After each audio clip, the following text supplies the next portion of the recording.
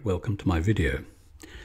Okay, this painting is about painting something that's quite ordinary and trying to make it look extraordinary.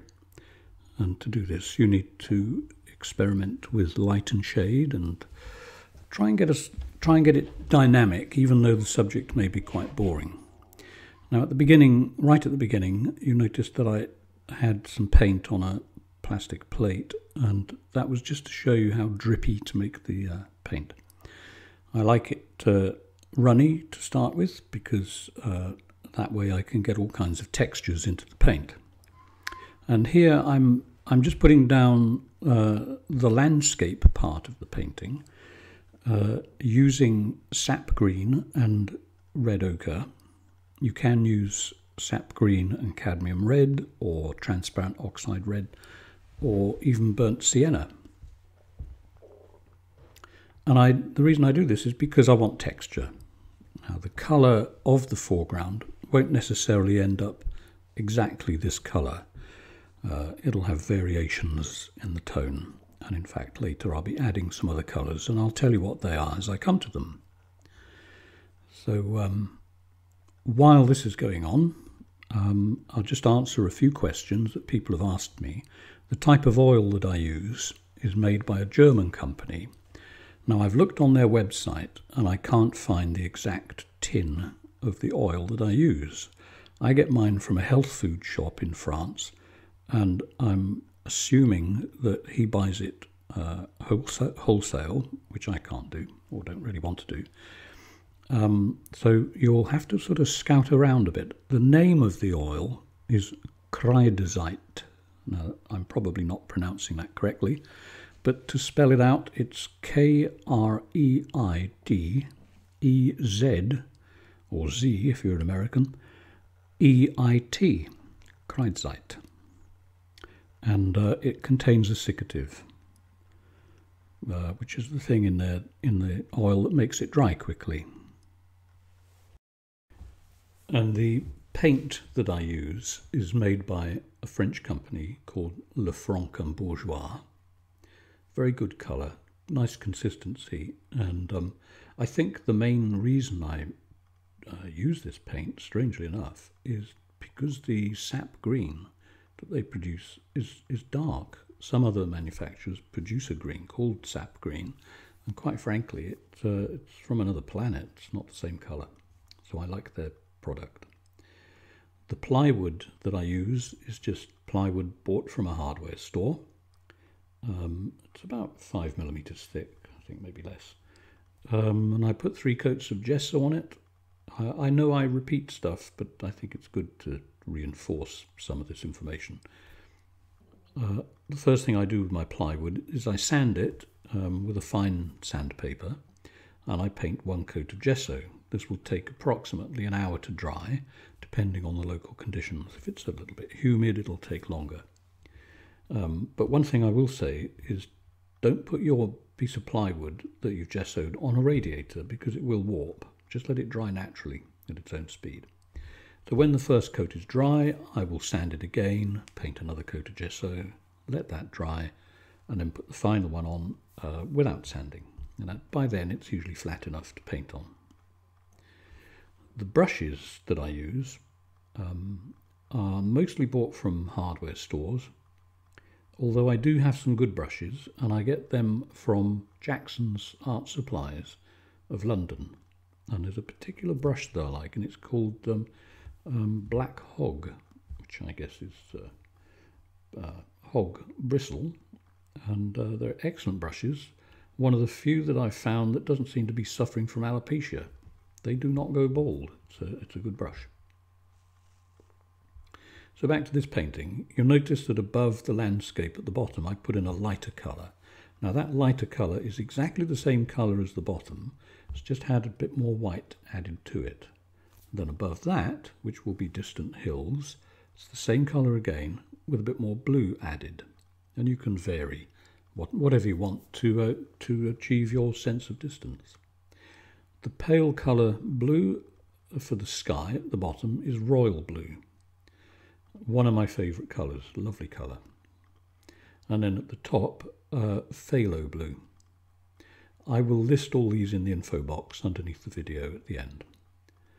And so now you can see that I'm not taking any care, just chucking the paint on and just covering it up, because these two colours will be blended together.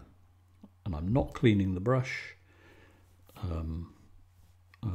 I give it a wipe every now and then, just with a paper towel, but that's it. I don't use any thinners at all.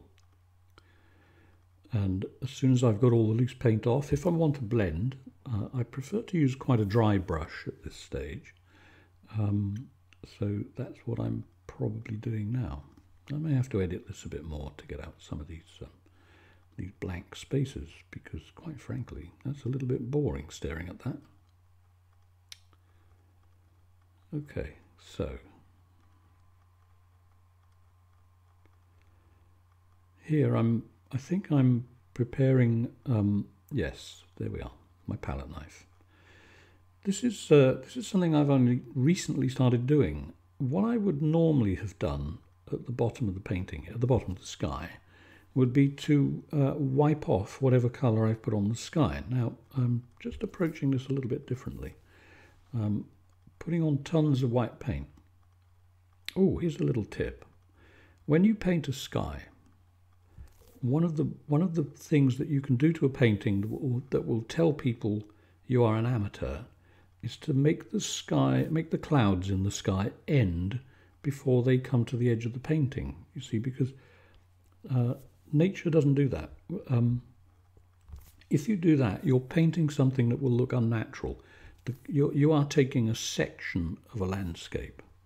You're not pushing the landscape into the picture.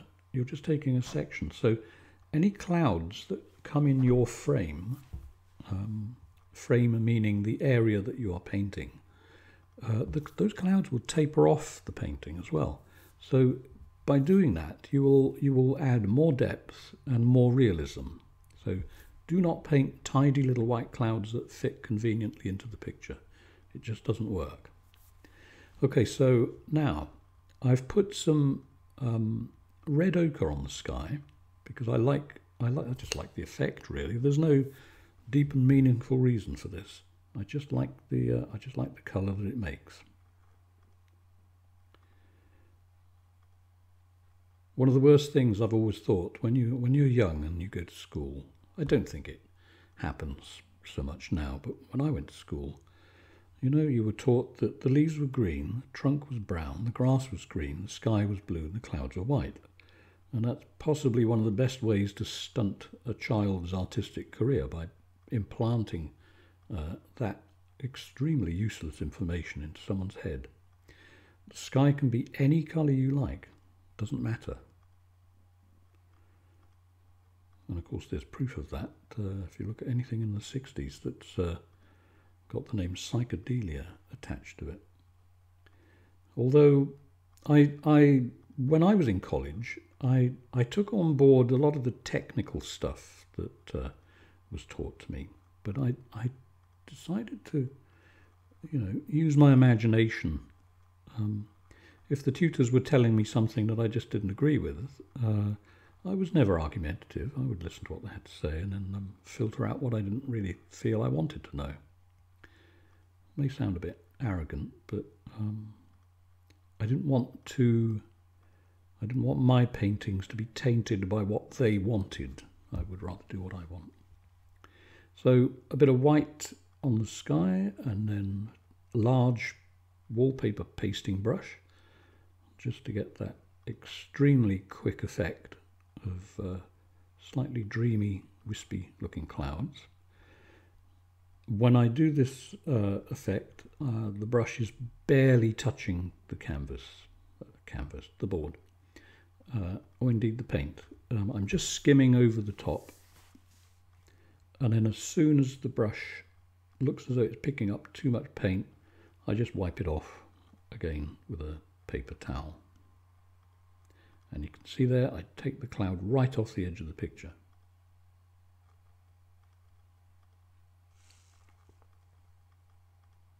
I don't know whether a great deal of thought goes into what I'm doing here. A lot of it is sort of instinctive, and I just sort of go with the flow.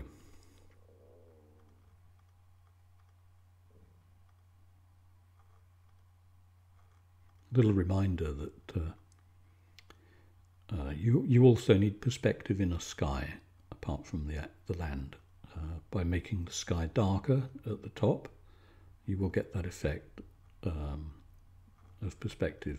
It gives the feeling that the clouds are coming over your head instead of just being a flat backdrop conveniently dangling there above the horizon. So again, a few more swipes with the pasting brush. So you can see how quickly you can achieve this effect. Right, now this is my oval wash brush. I don't know, I might not buy any more of these. You can see I'm spending rather a lot of time on it, getting off the loose hairs. It seems to me that when you first buy them, they're not so bad. But after about, I don't know, 3 or 4 paintings, they decide to shed hair. A little bit irritating because it's boring having to pick hair off your painting.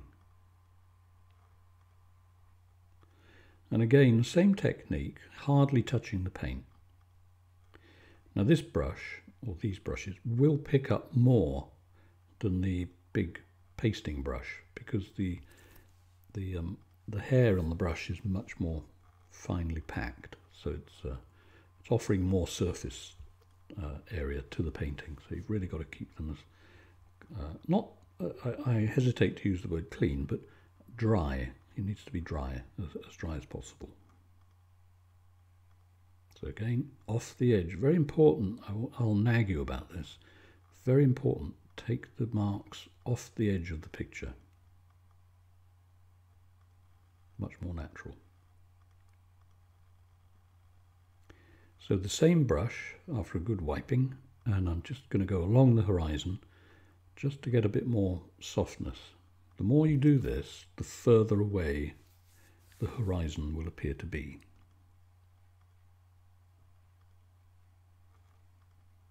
And if you're painting a picture from your imagination, try not to be too rigid about, how can I put it? Well, I haven't established the final horizon. All I've done here, I'm making life difficult for myself. I've got several straight lines going across the picture. And what I'm doing is, if you look back on some of my other videos, I talk about stoppers. And stoppers are objects that you put in a painting to prevent the viewer's eye shooting off to the left or right. So I'm sort of pushing myself here to make it difficult for myself. There are no stoppers at the edge, either edge of this painting.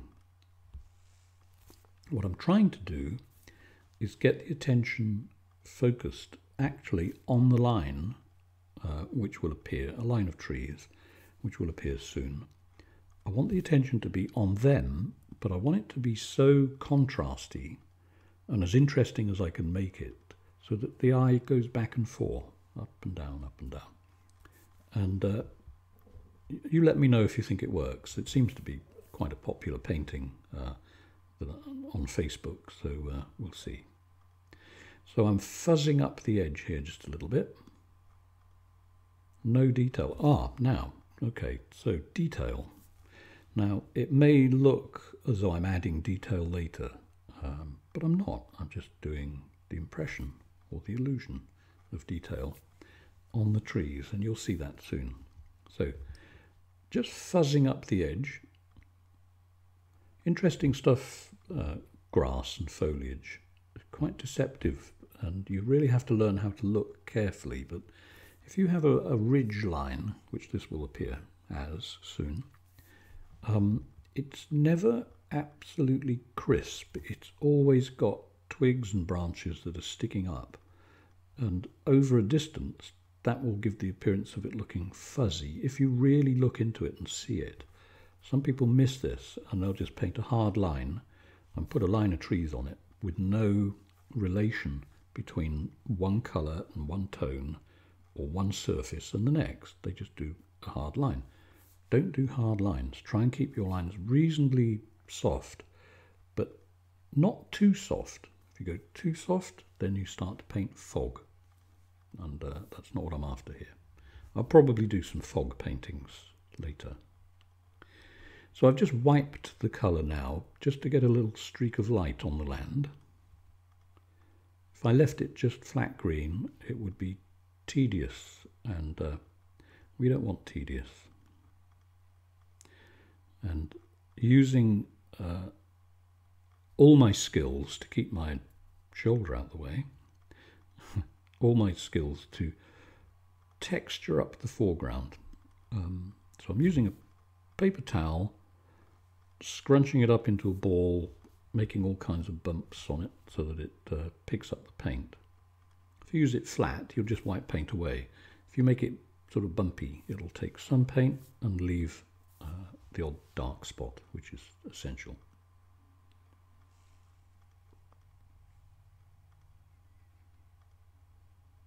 And then I'm digging into the paint a little bit harder, because I know that later I'll be adding another colour to this part that I'm wiping away. And I want it to accept the new colour that I put on top. By wiping away, the new colour will be clean. If I don't wipe it away and I put colour on top, they'll mix together and you'll get mud.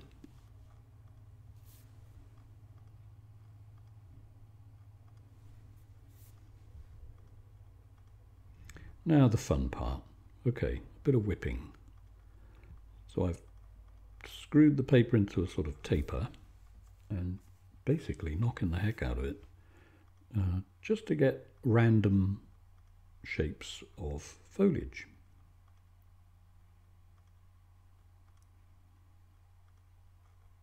Now this is again the same colour as the distant hills, but just with a little bit more blue added to give these distant trees a little bit of contrast.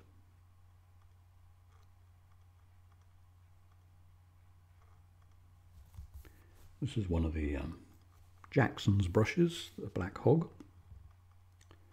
Excellent brush. I've had these for a few years now, and I don't actually ever remember a hair coming out of one of them. Unless, of course, I'm getting too old and doddery and I'm not noticing, but they're just really good brushes. Also, I should say this too, this is important. All these products that I recommend, I'm not paid to recommend them. I'm just doing it because I like them.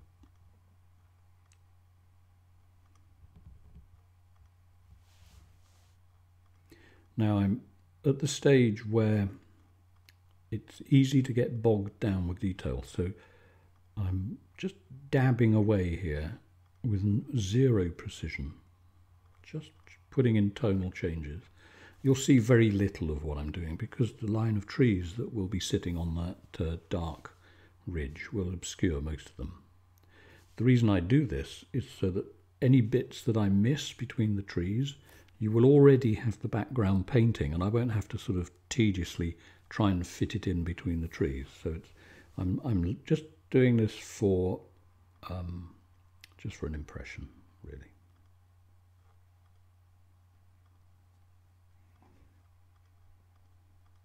I'll be going back to the sky later. I'm one of these people who, well, I don't know how to explain it. I just never feel that my skies are completely finished. I think it's because I enjoy actually just pushing paint around, and of course skies are the perfect subject for that sort of thing.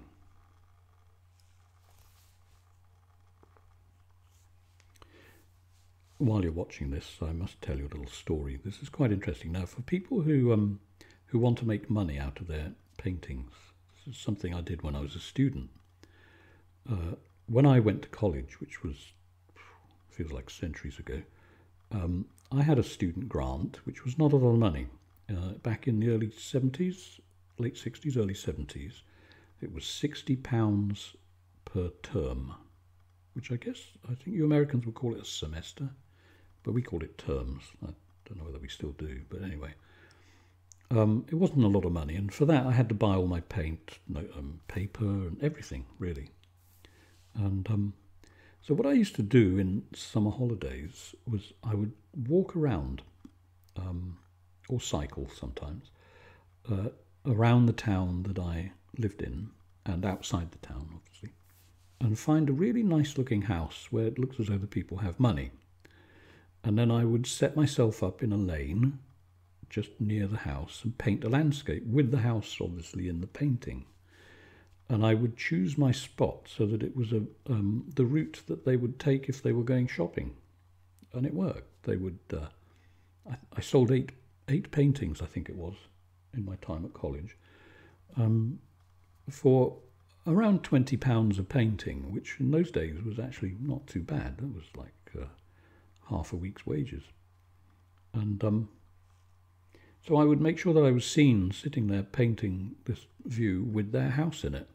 And these people would slow down as they went by, and I'd make sure that the picture was positioned so they could see it. And then, sure as they say, sure as eggs is eggs, these people would turn up, nonchalantly walking down the lane, just to have a look, see what I was doing, and they bought my paintings. So it was a good way to supplement my my grant.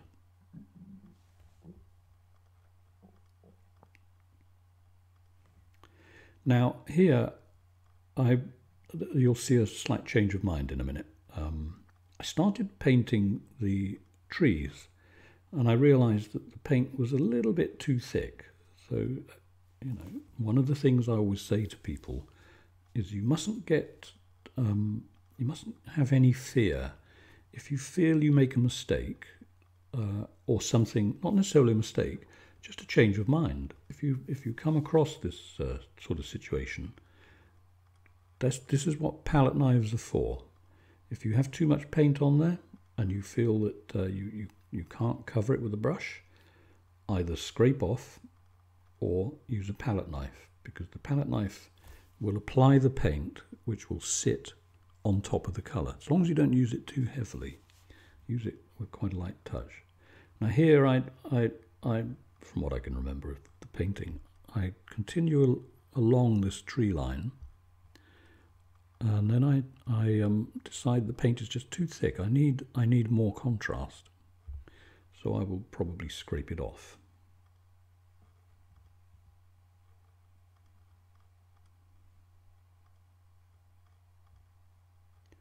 And the tree line. Okay, so here we are, a bit of scraping.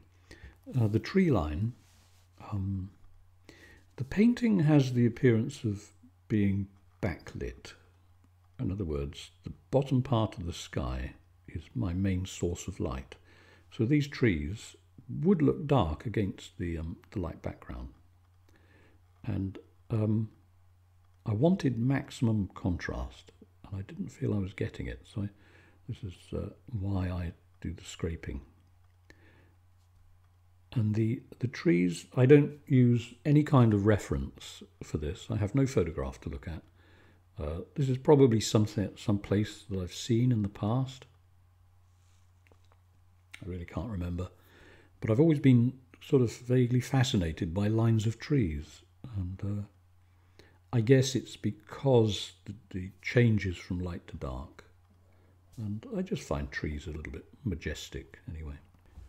And the paint that I use is made by a French company. These brushes also, by the way, are perfect for this sort of tree. I'm not going to paint every branch and every twig. I never do. The only detail I add to these trees is a little bit of highlighting on the top edge, and a few tree trunks that I accentuate later on.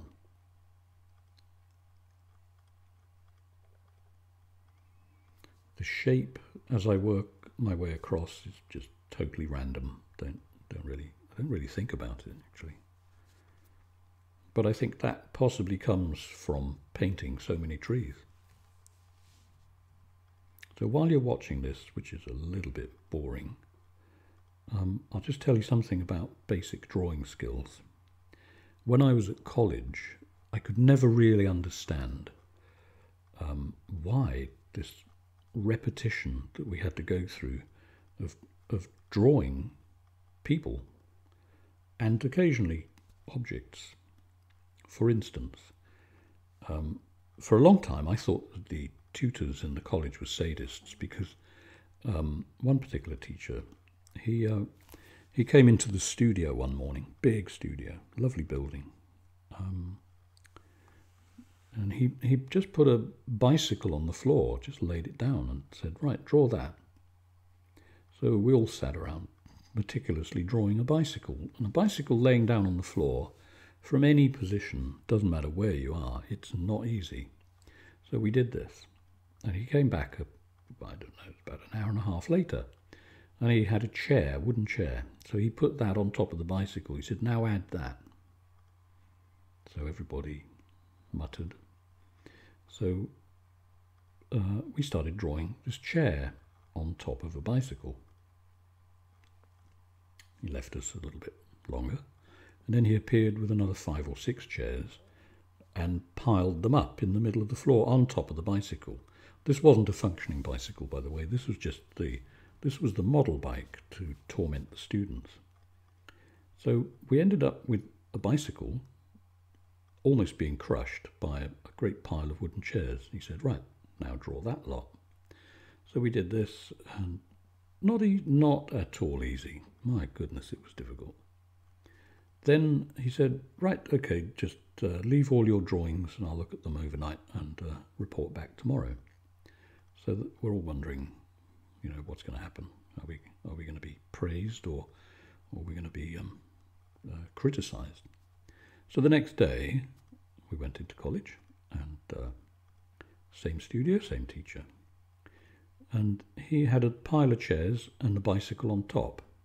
He said, now draw this and draw the negative shapes. Don't draw the bicycle or the chairs. Draw the shapes in between them. So we did this. Quite boring. It focused your mind, but incredibly boring. But it did actually teach you a few things about drawing skills and how you just have to persevere and get on with it. And so the upshot of this story is that when I left college, I worked for a design studio in Brighton in England, which is on the south coast of England. And I remember one of my first jobs that was dropped on me. A client wanted a picture of a man and a woman in Edwardian clothing with a flat-bottomed boat called a punt, moored at the edge of the river. The man was to be helping the woman out of the punt by offering her hand, and on the grass in the foreground was to be a hamper full of goodies. There had to be a tree over to the right-hand side, and as the tree was overhanging the river, up in the branches of the tree, there had to be a squirrel which was eating a nut, and generally doing what squirrels do. So you have to bear in mind this is in the days when there was no internet. There was no reference for me to use, no books with pictures. And his last words to me before he went home for the night was, I'm sure you'll do a good job, Stuart. See you in the morning. Can you have it done? And oh, by the way, it needs to be pen and ink. And stressful, I suppose is the best way to describe it. But I was so pleased that I'd actually managed to get a job in a proper design studio. I stuck at it, and all of my skills that I'd learnt at college suddenly started to come back. How to draw a person in this position. Trees, no problem. Absolutely no problem with the trees. The boat was a little bit of a challenge because boats in perspective are quite difficult, but I managed it. And the client was pleased. And I suppose the moral of the story is, whatever you're doing, practice. Practice makes perfect. Just keep at it. And there may be times when you feel that you just want to give it up and take up sculpture or something else. But keep at it. Eventually it pays off. You have to be single-minded and focused. So now you can see the trees on here are getting a little bit more interesting. I'm just emphasizing a little bit of light on the field behind. And for this, I'm using light green, which comes in a tube, and it's just called light green. And I've added a little bit of lemon yellow. Not too much. I have this theory that as grass recedes away from you, the green that you have in the grass, it's better if it contains more white if you just add yellow, you will end up with a field that is a yellow plant, not grass. And I'm trying to keep this grassy. Although I do want a little bit of this sort of intense light coming through, so that's why I've added a bit of yellow. Yellow is not a colour I use often. And this is quite a small brush for me. I tend to try to stick to large brushes. And I'm basically just scumbling in the shape, the colour rather, and avoiding hard lines as much as possible. And put the odd unpredictable little bump sticking up too. Nature does that. And the downward lines that you can see are mostly just from the edge of the brush contacting the large brush, but the large brush contacting the picture. So it gives you automatic tree trunks. So this is just going to continue right along until I get to the end of the line, and then something else will happen. The reason I say this is because I'm doing my commentary, as usual, watching my video editor work through. I'm a bit late uploading this. The internet went down yesterday. It's funny how these things happen. The internet went down and the central heating stopped working. It was like going back to the Middle Ages.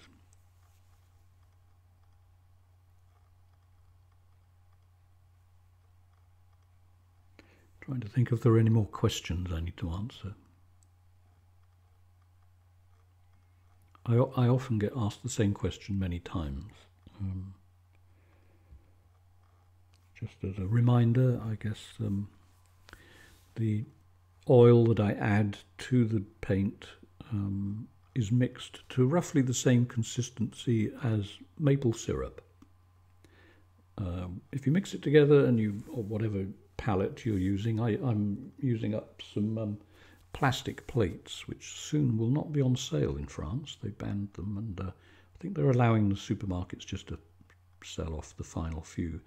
But whatever you're mixing your paint on, when you mix up the sap green and the red ochre to the right consistency, it should slowly drip, very slowly, not a fast drip, slow drip, if you can visualize that. And so there's a close-up of the trees,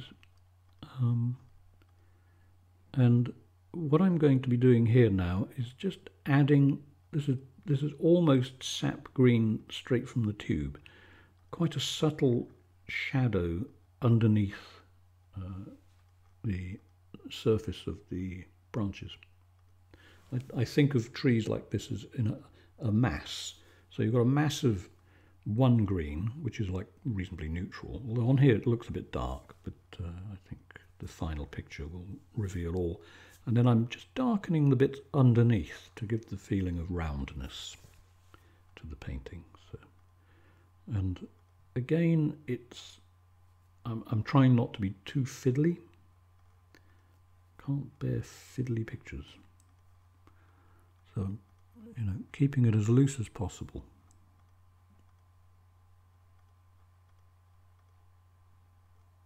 And there we are, kicking the easel. Sorry about that. So the bottom edges.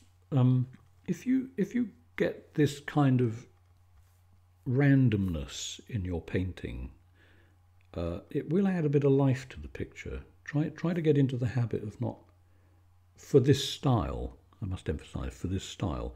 This is not photorealism by any means. This is impressionism, basically. Impressionism on the edge of tonalism.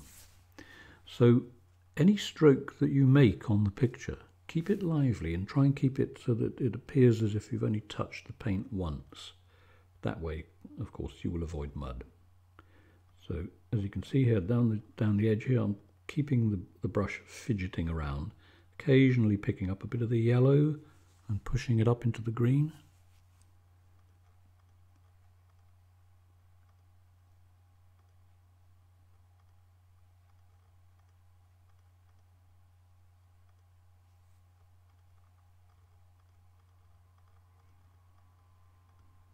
As usual, I'm sitting here watching, wondering what's going to happen next. Who knows? Okay, so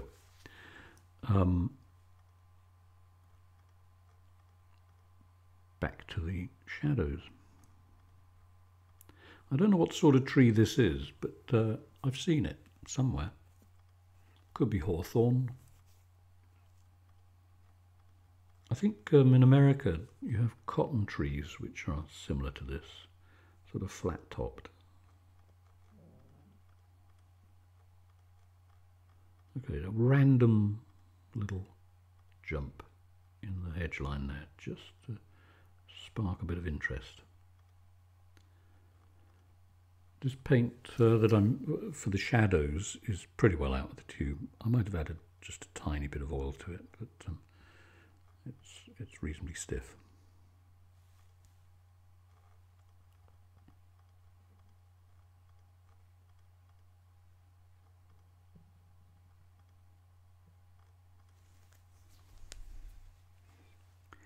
Now then, a little bit of light green. This is I use the term loosely. It's called light green. It's not green that I have made light. Well, no, I'm telling a lie. I have made it slightly light because I've added a bit of white to it, but it's a very useful all-purpose sort of colour for landscapes. If you look at any paintings by Constable, you'll notice that his grass, as it gets further away, is what I call a white green.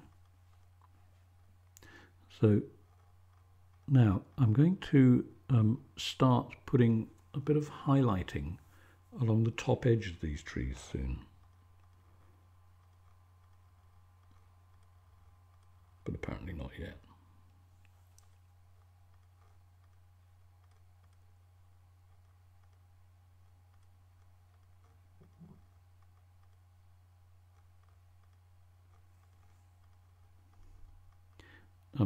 Here I'm just putting in, obviously, a little bit of an impression of distant bushes and stuff. Again, no real thought. As long as the dots of colour recede reasonably well, I'm sort of happy.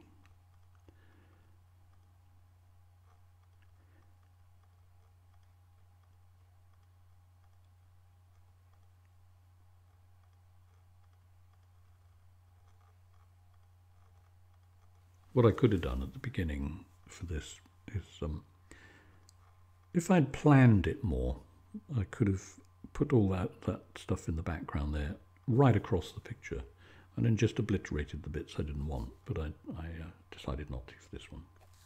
Okay, a little bit of light catching the top of these trees.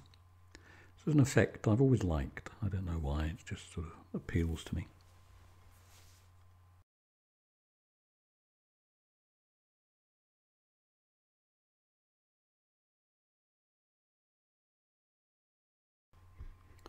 And again, keep it as random as possible.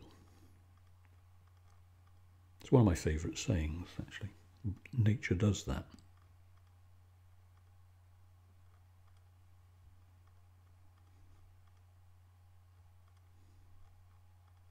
While you're watching this, I'll just mention a few things.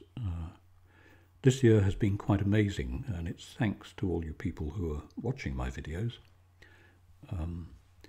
My video that I uploaded about 6 weeks ago called The Illusion of Detail, or Painting the Illusion of Detail, went viral, and it's just under 500,000 views. And I think it's mainly because of that my year is completely almost full of people coming here to France for my 5-day course. And I'm quite staggered by the response. I'm very pleased, so thank you if you're one of the people who either is coming or at least viewed my video. I'm quite overwhelmed, really. There's 1 month, maybe 2 months. Well, August is pretty busy. I've got 1, 2, 3. I've got 5 people coming in August alone. June has got 2 people. May has got 3 people. April has got 3 people. March, well, obviously it's March now. I think I've got a little bit of space between now and the 1st of April, when someone is coming for 5 days. And if you're interested in doing this, contact me through Facebook. There may be some spaces later in the year. I know that November is okay. There's still a couple in there. I'm keeping September and October as free as possible because I will need a break. Yeah, November I've definitely got 1 person. I could accommodate 2 more at a push. And even December. So if you're not doing anything in December and you want to go to France, you can find me on Facebook. So if you just look for Stuart Davies Artist and send me a message, I will send you my info sheet. This year my prices are staying the same all through the year. I was gonna raise them, but I'm not. It's £500 for 5 days. Next year it's going up a little bit because, well, prices rise and costs of paint and board and all kinds of stuff goes up a little bit. But next year, if you come, not only do you learn painting, but you go away with a free painting painted by me. I've always believed that when things are going well, you should always give back a bit. So that's what I'm going to do. So that's what you get. And it will be probably, I don't know what it is in inches, but in centimetres, it would probably be 60 by 80 centimetres. And it could be a painting exactly like this, or whatever sort of subject you want. Well, no, hang on, correction there. The subject will always be landscape, and I try to avoid putting in any man-made objects. You know, I even resist the temptation to put a few fence posts in because I just like raw nature, frankly. So yeah, if you want a painting that looks like this, I can do this while I am teaching you, and you get a free Davis.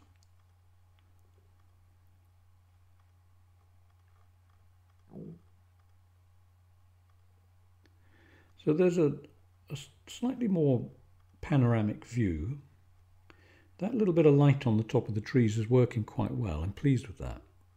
It just brings the trees just a lot forward of the mountains in the background. The foreground is going to be challenging, and I looked at it long and hard, and I decided that I like all the texture in the foreground and I like the light spot at the bottom. But I will soon be adding a sort of hint of a bluish cast on the grass.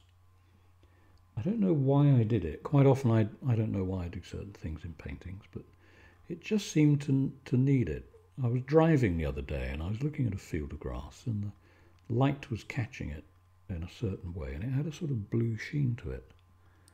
So I thought, well, why not? Let's do it. What's the worst thing that can happen? Not a lot, really. It's just a painting. Paint without fear. If it goes wrong, wipe it off. Now, there has been a little bit of a break. This is important. This is not all painted in one go. I did have a break because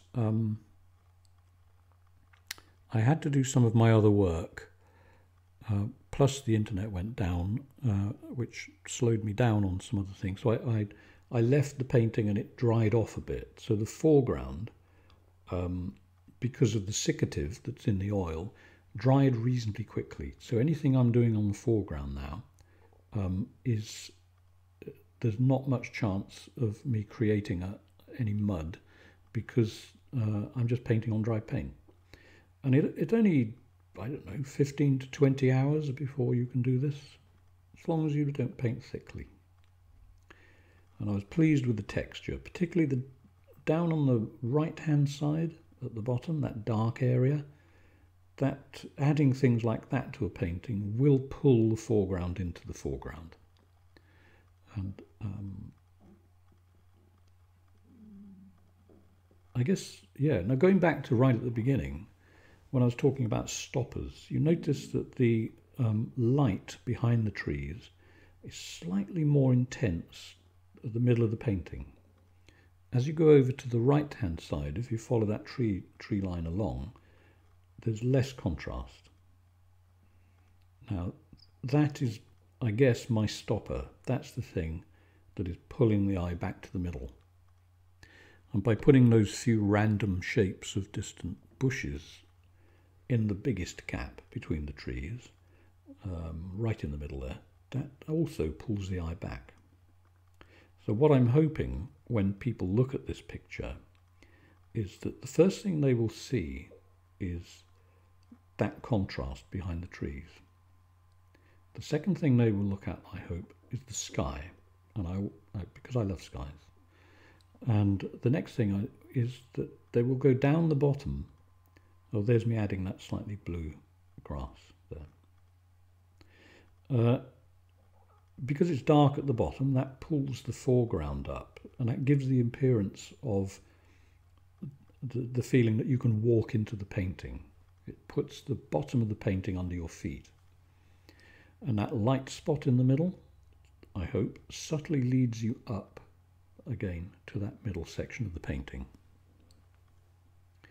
Now, often I would paint with quite a large brush, this thing I'm doing now with adding the blue, but didn't really feel necessary. If the paint was wet, I probably would have used a bigger brush, but as it's dried off, it didn't seem to matter. I could just sort of actually quite loosely put colour on without worrying about mud. So back to the sky. Always my favourite bit. A few highlights, just to sort of, again, just to emphasise where the light is coming from. And the sky has so much paint on it, it is not dry. It's quite sticky. So I need to be a little bit careful that I don't get too carried away and also muddied up. So a few little spots of white. And then I'll go back to it with a blending brush very quickly. And as you can see, it's not the big brush, it's back to the oval wash. This is a Cultura brush. And I will be looking for alternatives.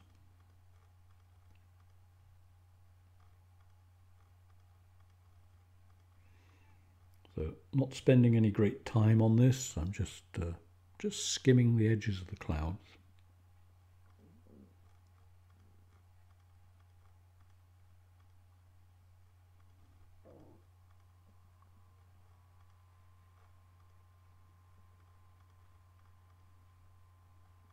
I quite like paintings that have the effect of a horizon that is slightly vague.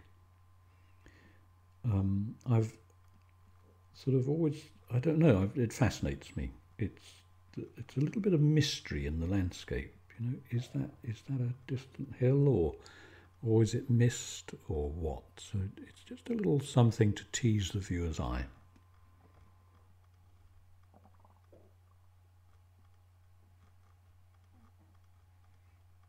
Again, one way that I teach is repetition. So I'll do it on this video. Don't forget, take the clouds right off the edge of the painting.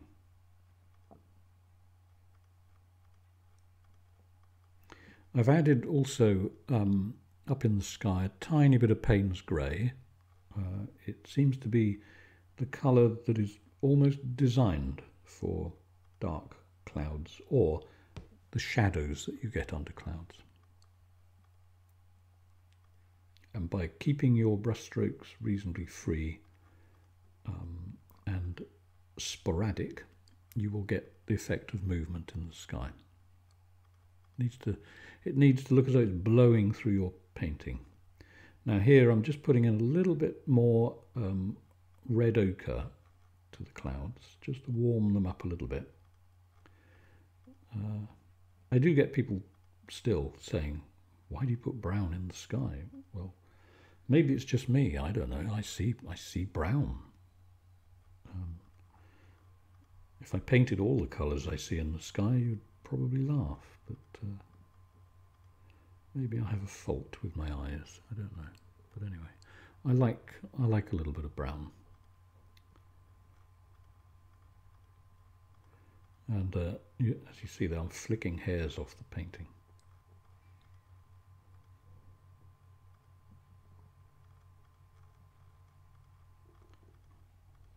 Continuing with the blending.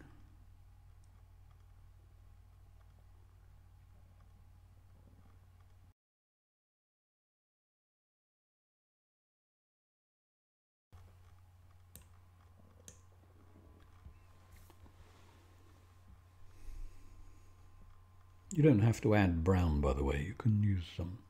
If you want to warm your skies up, you could put a sort of, well, I suppose a bit of purple would have the same effect.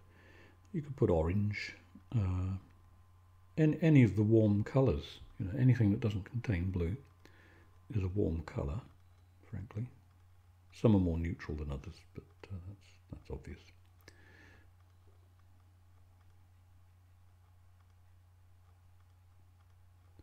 I decided some of the brushstrokes needed re-establishing. That's why I'm wiping the picture now with a paper towel. I just wanted to sort of simplify it a little bit in a few places, so sort of slightly back to basics.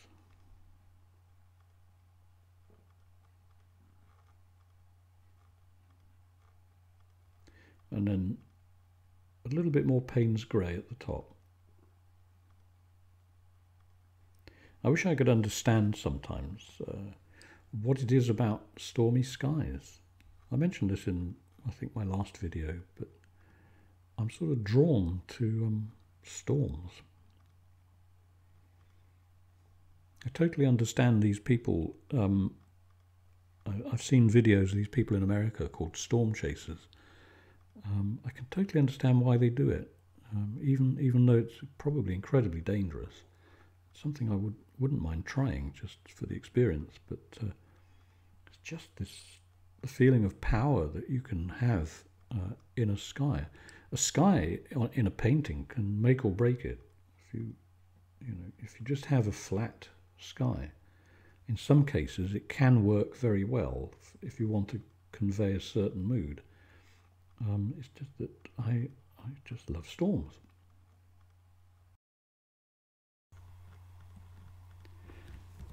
So here we are, we're coming to the end of this video. I hope you've learned something, and please feel free to comment. I read all comments and I will acknowledge them. Ask any questions you like. If I don't know the answer, as usual, I'll tell you that I don't know the answer. And the next video is going to be me finishing off a few paintings from my last few videos. There's a seascape, probably a stormy sky, sounds like me anyway, and a sort of dried riverbed, which I'm going to add some water to, because I know that some people do have a bit of trouble with water.